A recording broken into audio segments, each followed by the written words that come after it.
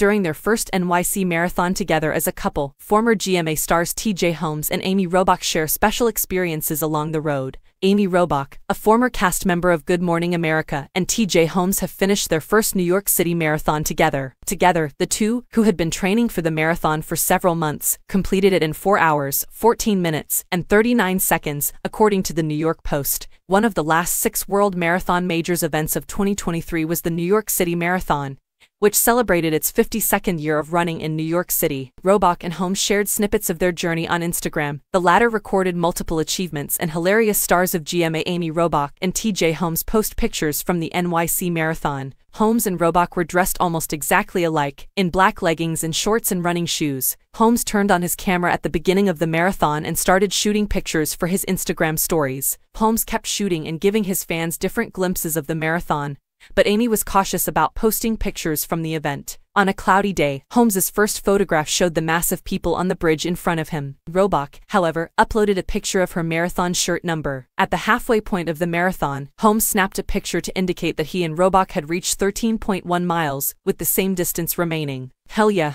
is how he captioned the photo, expressing his excitement at having completed the distance.